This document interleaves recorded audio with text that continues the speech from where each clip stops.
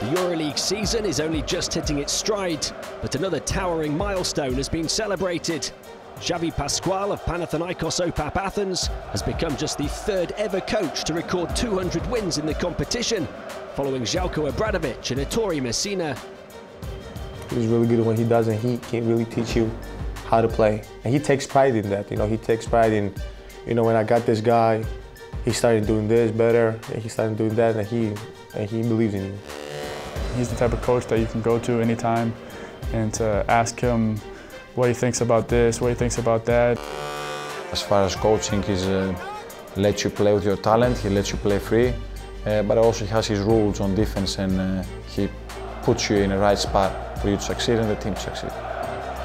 Coach Pascual first made his mark at FC Barcelona Lassa, leading the Catalans to EuroLeague glory in 2010. I think the philosophy of the coaches must change. It depends of the country that you are, it depends of the city that you are. Basketball in Athens is not the same basketball in Barcelona. Basketball is not only what the coaches are thinking or what the players are thinking, is what the supporters are thinking.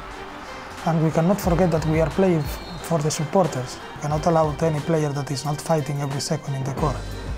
This is something that our supporters will never accept. I feel part of this family, part of this Panathinaikos, part of Athens, part of Greece. It's been an encouraging start to this season's campaign, but Pana are without a EuroLeague title since 2011, and Pascual has his sights firmly set on a first Final Four appearance in 6 years.